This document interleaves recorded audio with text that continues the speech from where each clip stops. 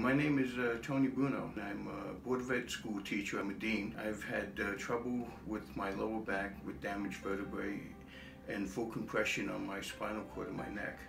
During the years of being involved in sports and stuff, I've actually wore out my knees and my hips and made a wreck of myself. But what happened was that after a while, you just have to have it taken care of.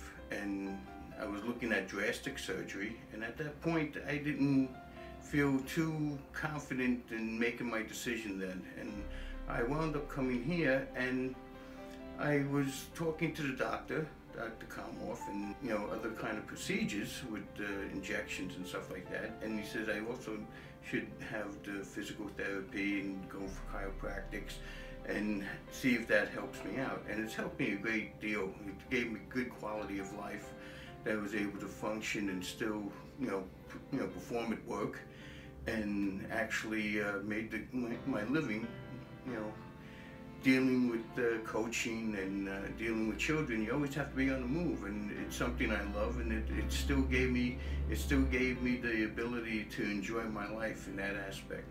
It's a little work, to do it, but you get set, and you have the people